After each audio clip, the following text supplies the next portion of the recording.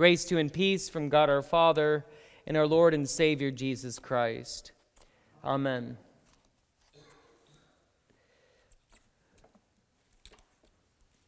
This evening I want to recount the story of F.C.D. Wyneken related to our own history here on the East Coast, and also apply it to our lives as Christians, especially the gospel lesson for today that teaches us that good works flow from the life of Christ, from Christ himself risen from the dead. And as we see a lack of works or love in our hearts, we are to hear Jesus' words that whoever remains in me and I in him will bear much fruit. F.C.D. Wyneken really didn't need to come to America. The Wyneken family was a highly connected family in Germany. If you study the Wyneken family, there's pastors everywhere in the family, and well-connected pastors as well, and also family members who were in the military leadership and also in governmental leadership in Germany. One of his uncles was a court preacher to the Hanoverian dynasty as well. Some of you might know a little bit more about that, but nonetheless, he's in charge with preaching to individuals who are connected with the throne in England.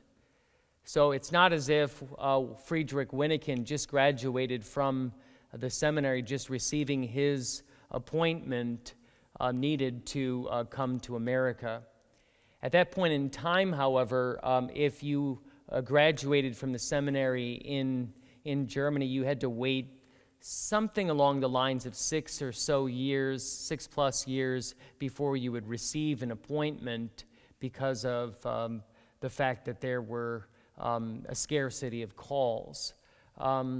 F.C.D. Wyneken, however, had read the journals of the plight of Germans in America, and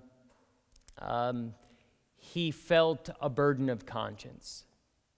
It was not because of love of the Lord, it was merely because he stated that he could not lift up his eyes to heaven, he could not pray honestly if he did not go to America. So he went to America out of compulsion, not because of any sort of love for the people or love for the Lord. And so we see that it would require a several-month boat trip on a large boat over the seas, and he landed in a port that we find familiar here, the port of Baltimore. And he made his way in the city of Baltimore to a Lutheran pastor there, and ultimately would connect himself. It would be a long-standing relationship and a very important relationship in the city of Baltimore. That pastor was sick, and Wyneken arriving and having his papers would preach there for 6 weeks until the pastor would get back on his feet. Years later, you'll have to read yourself how many years later, he would be called back to that congregation and area to begin forming confessional Lutheran churches in the Baltimore area. And that's why to this day, the Baltimore area is very strong in the Lutheran Church Missouri Synod because of the work of F.C.D. Wyneken. Now, F.C.D. Wyneken was very enthusiastic. He was 28 years of age when he came over, and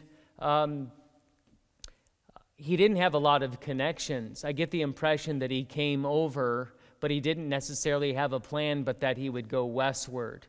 Through the consultation with this particular pastor, he got connected with a Pennsylvania ministerium and received a call, sacred call to serve the frontier, which in so many words with the Pennsylvania ministerium meant point your horse west and have at it. In his case, what it meant is that he took the railroad to Pittsburgh. The railroad ended at Pittsburgh. At that point in time, he took the canal boat further westward, and when that ended, purchased himself a horse and went west. Around the same time, there were two congregations in the Fort Wayne area that the two Fort Wayne congregations had just received, thanks be to God, a new pastor. I believe the name was Jesse Hoover. And Jesse Hoover was the young pastor there, about his same age. But after the great work of finally getting a pastor to the settlement of Germans in the Lutheran area and the two congregations there, Jesse Hoover died within 8 months of receiving that call and making it to that area. F.C.D. Wyneken, by God's grace, arrives around that scene to St. Paul's. You can still go to the church there, St. Paul's and Fort Wayne, and another congregation as well. And the congregation placed it upon him to serve them. He stated to them that they would have to, after preaching and serving the folks there, they wanted him to be their permanent pastor, and he said to them that he would have to receive, they would have to write the Pennsylvania ministerium to get their permission for him to be released from that call so he could serve that congregation, those two congregations, which they allowed with the condition that he would continue to serve the saints of God in the surrounding areas. This was the frontier. Indiana was the frontier.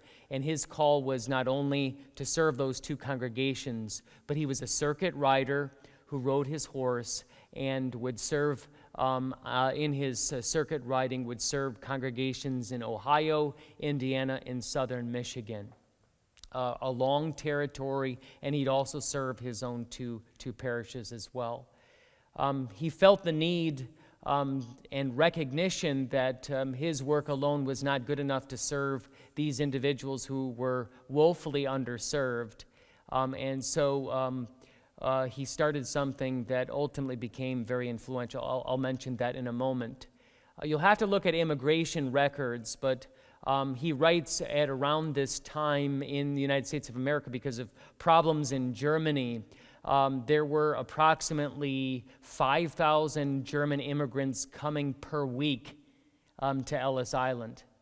But there were no pastors coming to them, and these individuals were settling in areas where they were very far apart from each other. So he was very burdened in his mind and heart as he went from place to place, realizing that some of these individuals no longer cared about pastoral ministry, didn't even care that they were dying without baptism, without communion, and without confirmations. And so during this time, he endeavored to desire to go back to Germany, and it so happened that his voice was, he was suffering from some sort of ailment or sickness that resulted in him not being able to preach. And so during that time, he was permitted a leave of absence, and he went to Germany. And with his connections, he also wrote a letter. I don't know if the letter was sent beforehand, but he would gather large halls of people in Germany, packed to the gills, and he would very emotively tell them that their German sisters and brothers were dying as pagans. He had a phrase, something like, "Imagine German heathens." And the people were very moved by this. But what he wanted mostly was the fact that they needed preachers. I'm going to read a section of this letter maybe here in a moment, because, and I've printed a section of this letter off. If you're interested in reading the whole thing, it'd take you about 20 minutes. I've printed 5 copies out there in the narthex. But one of the things about this letter ultimately that happened, and this is the key, is that it came to the desk, and he got to meet a certain person in Neuendettelsau, Germany, named Wilhelm Loehe. And Wilhelm Loehe never came to the United States of America, but Wilhelm Loehe started training emergency pastors who ultimately were sent over to assist in the frontier work there.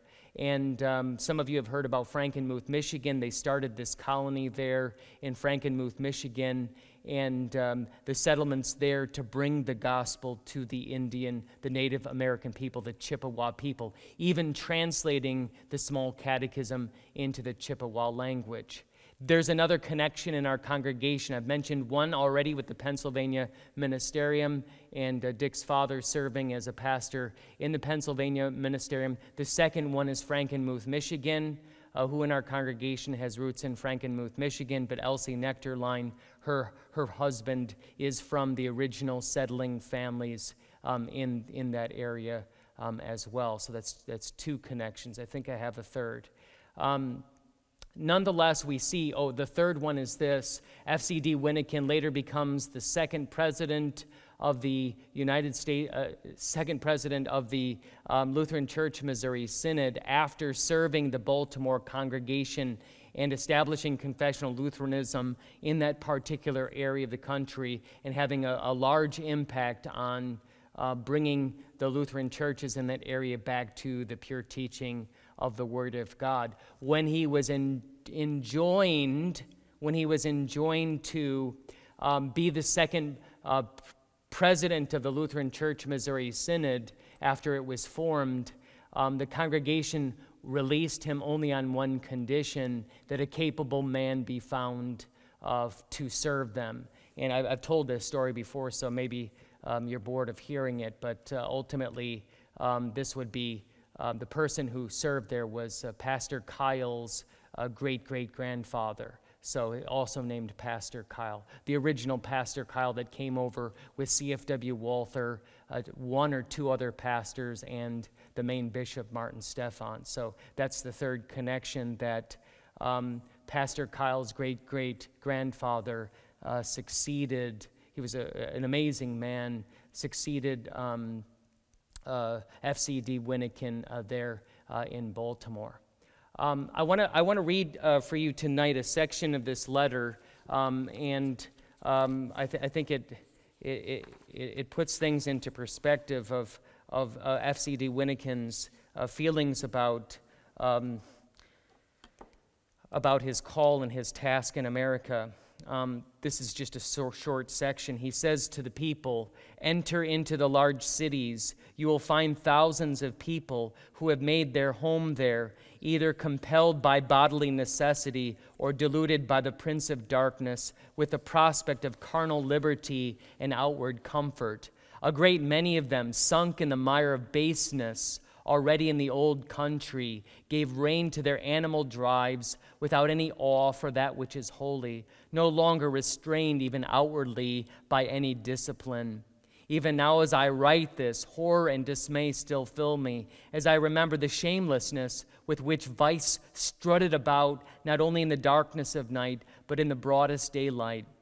And how there I found the grossest indecency, as well as the most abominable dens of vice owned by Germans. Others, happy to have cast off the fetters of the church as well as of the state, do indeed live in outward decency, yet without God, without the church, without hope, alas, without any longing for anything higher." Then turning to the frontier, Wyneken described the lot of settlers. "Come now, step into the settlements and log cabins of your brethren. Behold, husband, wife, and children must work hard to fell the giant trees, to clear the underbrush, plow, sow, and plant, for their little bit of money is running out or is already gone. There must be bread. No one gives to them but the ground which they till. Small wonder then that everybody works to stay alive, that there is no difference between Sunday and weekday, especially since no church bells call them to the house of God. Bible and prayer books have often been left at home, since people have unfortunately lost their taste for them because of the Enlightenment, and it's not worth the effort to stretch out your hand for the revised hymn books. No preacher comes to rouse them from their earthly thoughts and pursuits, and for a long time the voice of the sweet gospel has no longer been heard." Rhetorically but passionately he continued, and I'll finish with these last 4 sentences. "But who gives instruction to those who have been baptized? How can the washing of regeneration continue its action, grow and become powerful when preaching or instruction is missing? Who will confirm the children? Who will administer Holy Communion to them afterwards? Perhaps their parents of German extraction are themselves heathen, unbaptized. Just imagine, German heathen, help in the name of Jesus, help. So he continues on with that letter, appealing to the consciences of the German people, yes, to give money, but to encourage the pastors to, the people in the day, the pastors, like I said before, they had to wait 6 years for a pastorate, and yet they were unwilling to come to America to preach the gospel to their own German people. I will also read a section here about how he speaks of his conscience and how it was bound to come to America and how it was not done out of any piety. And I'll connect this then to the gospel of the day. With deep regret, I must confess that as far as I know myself, neither the love for the Lord nor for the orphan brethren drove me to America, nor a natural desire. Rather, I went contrary to my will, and after great conflicts from a sense of duty, driven in and by my conscience, as much as it saddens me that I did not have and still do not have more love for the Lord, and that he had to drive me like a slave, still in times of spiritual trials and temptations, doubts and tribulations, which came over my soul during my ministry, this was my comfort that I could say, I had to come to America. Thou, O Lord, knowest how gladly I would have remained at home, but had I done this, I should not have been able to look up to thee and pray to thee, so I simply had to come. One or two final comments about the gospel for today. The point that I want to drive home to your souls tonight, too, is that as we hear these stories, often we see the paucity of our own lack of action or concern for our brothers and sisters who also die without the gospel. The gospel for today teaches us, however, that we have been brought into the vine of our Lord and Savior, Jesus Christ. When we find such a lack of works or love within our hearts for others, right? The gospel lesson today talks about fruit. The fruit of the Spirit is what? Love, joy, peace, patience, kindness. Against these things there is no law. But nonetheless, when we look at our hearts, we find no such things. Our Lord encourages us that when we see these things, this is the very Father in heaven who is the pruner. He is the vine dresser, cutting us and reminding us and showing us of our sin and the lack of love within our hearts, but yet reminding us also and pruning us to remember that we are clean. This word in the gospel text for today, the word prune, means purge or clean. It is to strip clean. That's why he says here, you are all clean. Your vine is smoothed out. With the preaching of the law, you're reminded of your own sin, but in your baptism, you are brought into the woody vine of Christ. And consider the woody vine that you are in, that wood of the cross, right? Sprouted forth on the hill of Golgotha, two arms of our Lord Jesus Christ, that wonderful vine spreading out to the world, put into the stony tomb, yet bursting forth alive with the life of the forgiveness of sins, spreading even throughout the world, north, south, east, and west. It is that vine, through the preaching of the gospel, preaching of the apostles, and the preaching of God's word, that you have been brought in. Don't look at the works. Don't look at what you need to do. Look and remain, Jesus says, in the vine. That word abide means remain, stay, right? Remain, stay in the vine. Stay in me, remain in me, leave yourself in me.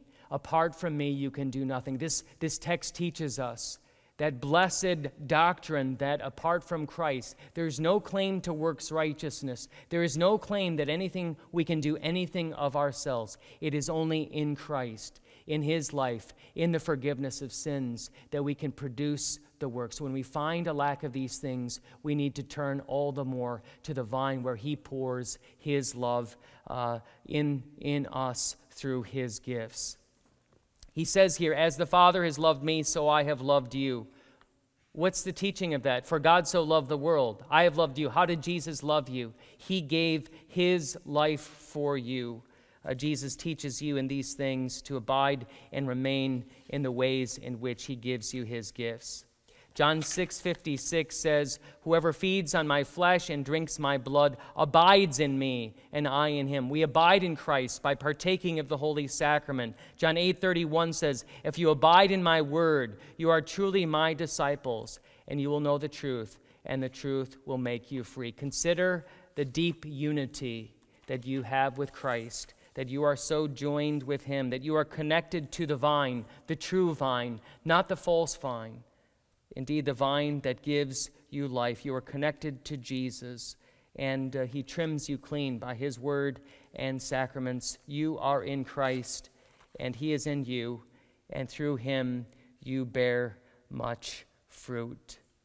As we hear these stories of F.C.D. Wyneken tonight, let us also consider how he saw himself as a sinner in need of God's grace, coming to the United States of America and doing much work, yes, but seeing that the fruit of that or the center of that was not necessarily something pious.